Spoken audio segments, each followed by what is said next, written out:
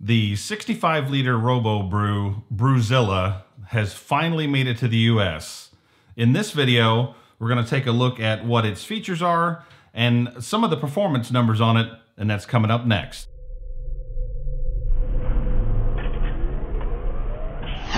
How's it going? My name's Brian. I'd like to welcome you to another video. If this is your first time here and you'd like to learn more about electric brewing, see DIY how-to videos and product reviews just like this one, consider subscribing, and if you do, don't forget to click that bell so you won't miss a video when it comes out. It was some time ago that Kegland announced they were coming out with a 65-liter version of the Robobrew, and everybody was pretty excited.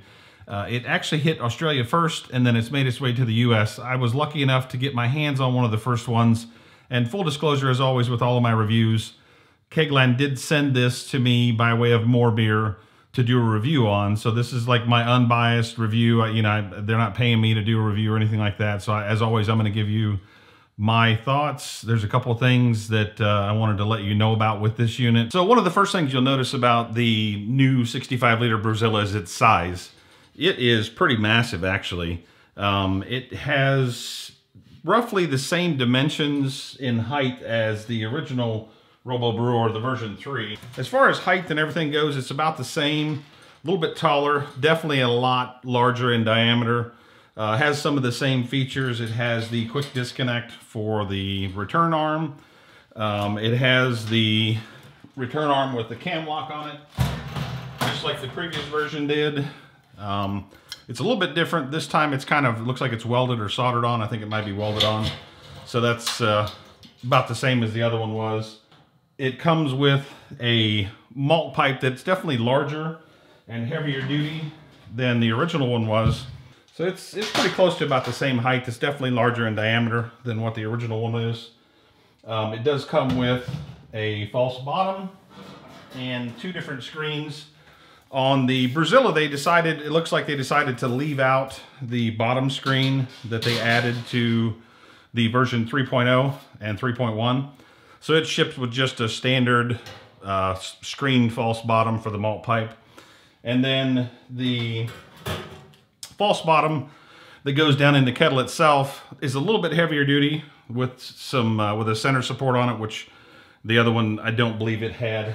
One of the other things they did ship with this one, and I think this might have come with the 3.0 or 3.1 version, I don't remember for sure, but it does come with a length of hose for you to be able to recirculate back down over the top of your mash. So that's kind of nice that they sent that. It has the dog bone that goes into, or wishbone or whatever you call it, that goes into the malt pipe.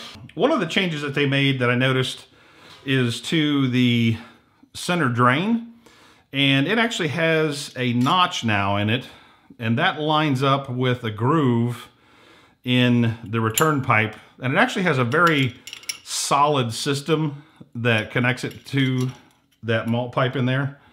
So when you get it in there and you get the clip in, basically that thing isn't going anywhere.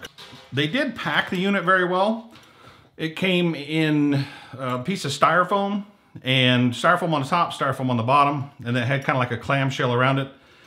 It looked like they really made an attempt to try to get this right this time when they shipped it. However, my unit, and I think it's because the malt pipe was probably bouncing around in there, and it's got some pretty heavy duty feet, if you will, that hold it onto the spring clip in the top. It actually dented around the front of mine, and there's dents all along here, and then there's two out dents, which kind of what leads me to believe that it was the malt pipe that did the damage to it. Nothing that's really going to hamper the item from working or anything like that. It's just kind of one of those things, a little bit of a bummer that it did some damage en route. The other thing that the new 65-liter Brewzilla has as a feature is that it's 240 volts. And because of that, they actually have 3 element switches. There's a 500, a 1000 watt, and a 2000 watt. And you can use all these in conjunction with each other depending on what you're doing as far as, what your brew day is. Probably if you're going to be mashing, you're probably looking at somewhere between either the 500 or 1000. And then when you're ramping up temperature, you can crank all 3 of them on. Because of that, you do need a 240 volt connection for it. And the plug is a little bit different than what you might see normally. This is more like a air conditioner or a heater type plug. I actually did have to get an adapter for my system. But that is pretty much all of the new features on it as far as everything goes. It comes with a glass lid, just like the previous versions did. And it has the two handles that you can lift it off with. So, I mean, it's obviously larger in diameter than what the other ones were. One of the things that I do want to check out on this is I want to see how long it's going to take to heat up water. I want to see what the gradation marks look like, because I know some people have said that they're off a little bit, at least the Australian models were. So I want to check that out.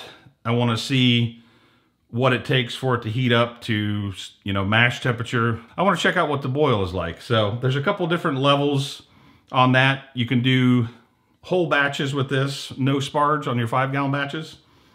And then you can also do 10-gallon batches, obviously, but you'd have to do some sparging with that because this is only a 17.1 gallon vessel. So as far as cooling goes, it did come with another chilling coil, somewhat like the original one was. And it is a little bit larger in diameter. It fits down in the vessel, probably about, I'm gonna say maybe 5 or 6 inches away from the bottom, something like that. And there's the original one. And so you can see it's a little bit larger, a little bit heavier duty as far as length goes. I'm not sure what the length is on this. It does have a new controller. The controller that they're putting on this is a controller that's shown up on the 3.1 version of the Robobrew. It says Brewzilla on it as well. There were some issues with some of the smaller versions. The first version, 3.0, the original version, first gen, I guess, even third gen, with having some issues with some of the relays and circuit paths and whatnot on the PCBs burning out and having some issues with that. Hopefully they've got all that stuff figured out. I know that they have been replacing things under warranty. And that's one of the things that I do like about Kegland is, I mean, they pay attention to issues that are going on. I wish they wouldn't happen in the first place, but when there is an issue that pops up, they definitely jump on it and try to get it figured out right away. One other thing that I wanted to let you know about is that they did add a few things to the bottom of the Brewzilla, and I'm pretty sure they added it to the 3.1 as well. There are now some plastic feet around the perimeter to help hold it up off of the bottom of whatever surface you're brewing on. And they also opened up the slots on the bottom to provide a little more ventilation. Now, when I tipped this one over, I saw some insulation on the bottom of the kettle itself, so that should help the elements produce their heat and maintain their heat and keep the heat away from the pump and all the electronics, so that should help out with that as well.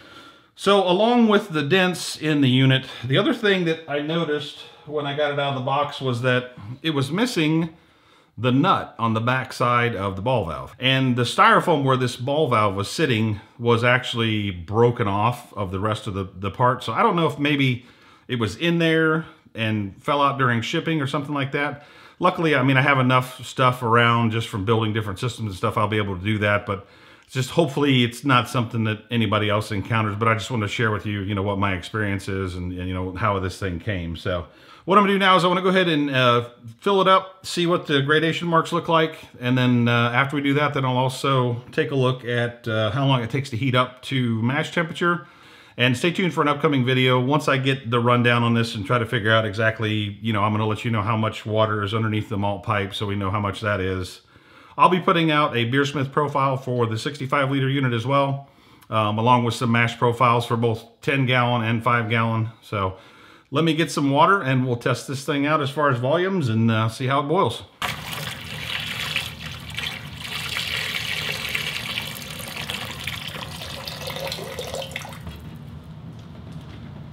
And it looks like, from what I can tell, it's just barely over the 3-gallon mark. Not by a lot, but just a little tiny bit. Kind of what I was wondering about. Looks like we are right at the 3-gallon mark. If you can kind of see, it's touching the bottom of the malt pipe over here. If you can see it. So we've got about 3 gallons of dead space underneath of the malt pipe. Now, it's not unrecoverable dead space, but it's just something to know when you go to calculate how much water volume is in there. All right, so since I'm in the United States, the first thing I'm gonna do once I get the unit powered on is I'm gonna change from Celsius to Fahrenheit. So I'm gonna hold down the temp button until it switches. And you'll see that the water currently is 59 degrees and we are looking at a set point of 168. Now I'm basing this heat up test off of a wheat beer that I did recently, and that was 8.25 gallons for a no sparge on that particular system that I did. So I'm going to use that kind of as a test base here. So we'll go ahead and lower the temperature down. Let's see here, let's hit the temp once. Then we'll lower it down to 158. Hit the temp again. Then hit play. And then you'll notice that the little robot starts doing its thing, but we don't have any of these elements on. So we'll go ahead and hit the 500, the 1000, and the 2000. And we'll set a timer, and we'll come back and see how long it takes for it to heat up to 158. I do have the malt pipe in as well as the false bottom, so it will simulate exactly what you're going to experience on a brew day, at least for me anyway. So see you in a few. All right, so we just hit 158 at about 40 minutes, 50 seconds, something like that. Had to turn the camera gear and everything back on. So the elements have switched off, and we're holding at 158 right now. So that's 8.25 gallons from 59 degrees up to 158 in 41 minutes. So now what I want to do is I want to take some of the liquid out down to about 6.5 gallons and see what kind of a boil we get at like 6.5 gallons. And then that'll tell us what a full 5-gallon batch at boil is going to look like in this unit. And then we'll take it up to a 10-gallon batch size and see what that boil looks like. So be back shortly. All right, so I drained it back down to 6.5 gallons. The one thing I wanted to show you was that there's not a ton of space for the actual boil on like a 6.5 gallon boil for a 5-gallon batch. So just something to be aware of. There's not a lot of space between it and the false bottom, but we're gonna bring it up to a boil and see how it does with all 3,500 watts on, and we'll go from there, and we'll come back when we got it boiling so we can show you what that looks like. Sorry for the loudness of the furnace there, but it's kind of coming to a boil now after about 22, 23 minutes. That's one of the things that several people had talked about, was that it kind of builds up under the screen and then comes rushing out from underneath of there. So, you know, that's one of those things to expect on this with the boil. It's not a consistent rolling boil like a unexposed element or exposed element. So it's just kind of bubbling out from underneath of there, which it's still boiling, but it has a little bit of a different boil because of that screen underneath the bottom. So, all right, so here we are on 12 gallons of water.